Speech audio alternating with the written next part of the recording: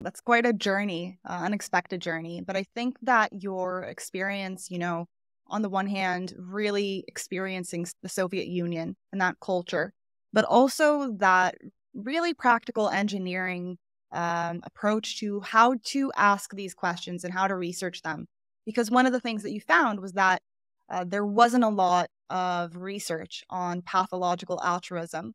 But I think that having those experiences early on kind of woke you up from this illusion that we're in, where in Western culture, one of the beautiful things of Western culture is that we value empathy, we value altruism.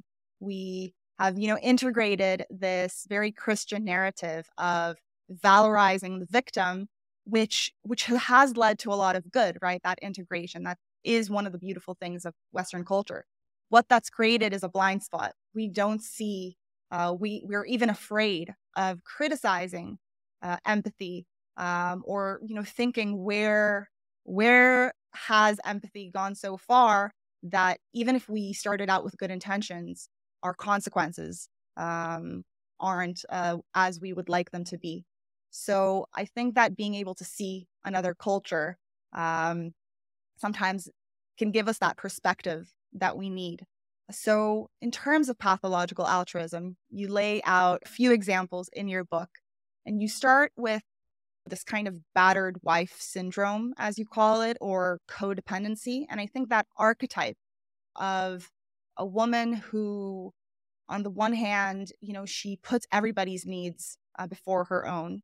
She's super compassionate, she's super caring, and she always seems to find herself in these situations where she's being abused. And how, on the one hand, you have all of this empathy and all of this, caring for others, which we think is, you know, purely good. But then you realize that on the other end of that, she's sucking everybody into her vortex of chaos, and you really give a very interesting story of how that dynamic occurs. So, what is battered wife syndrome in terms of the terminology, and what have you found in terms of the inner workings, the inner psychological workings in these dynamics? Well, uh, first, I think it's helpful for us to back up a step and say, and realize that, like, when I first began working on pathological altruism, I thought, you know, I believe most cultures have pretty much the same definitions of altruism, what doing good for others should be. And, uh, and that's really not true. I was so shocked at that. And so we have what we think is a proper definition of altruism here in the West, being empathetic and so forth. But every single culture believes that their definition of altruism is really the best and the only proper one. And a lot of this devolves, I think, on what your perceptions uh, of the other are. In other words,